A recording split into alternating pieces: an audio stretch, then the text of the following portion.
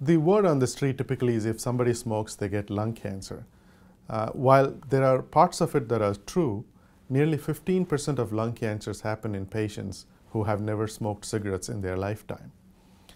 We don't understand exactly all the reasons that go behind why those people develop lung cancers, but when you go into each individual situation, there's either a secondhand smoke exposure because of household smoke exposure in a family member or a beloved one, or they may have some environmental carcinogens such as radon, asbestos, that could all cause lung cancer. Despite these, we still don't know why somebody who's never smoked cigarettes, who doesn't have any of these risk factors we talked about, develops lung cancer, and that's something that we're trying to understand better.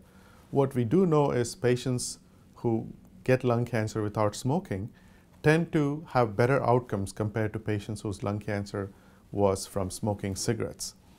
Patients who have lung cancer that have never smoked cigarettes also tend to have some specific mutations in their cancer more often than smokers, and those mutations can be targets for therapy.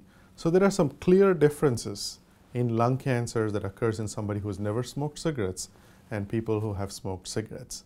So we need to look beyond lung cancer as just being a smoker's disease and try to understand each patient's individual situation and develop treatment approaches and preventative approaches appropriately.